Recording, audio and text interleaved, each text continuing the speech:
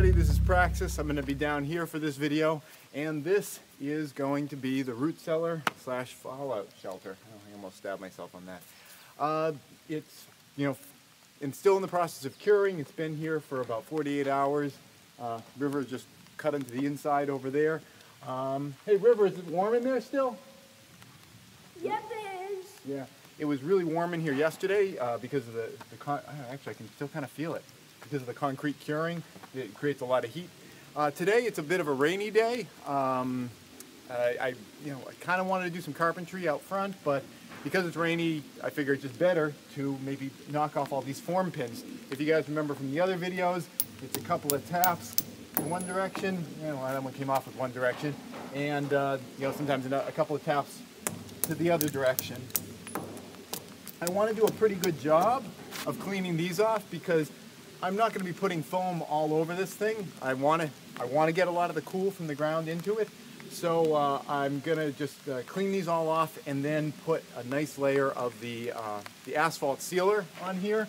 And then after that's all set, what I want to do is put a little bit of dirt on it, and then I'm going to put a sheet of 8mm plastic over the whole thing. I also have some old rubber roof liners that I might use. But one thing or the other, I'm going to put like a big umbrella shroud over it to really try to keep the moisture away from this thing. So if it's raining, it's shedding off to the sides.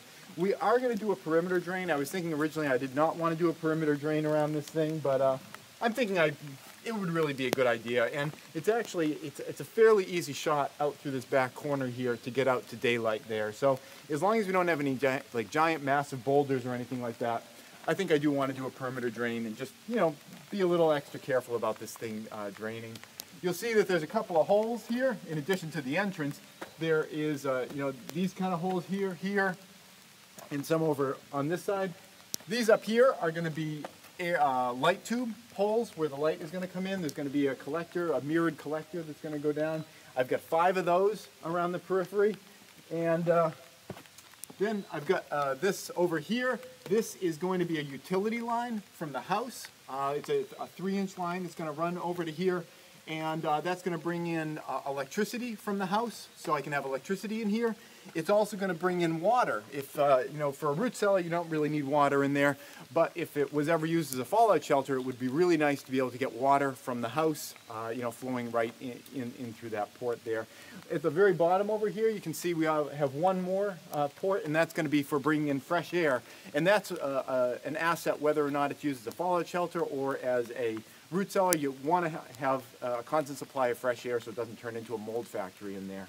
I will give you guys a tour of the inside next time. Tomorrow we'll go inside and see what's the space is like inside there. But for today, it's just a bunch of that. That's it. Thanks for watching.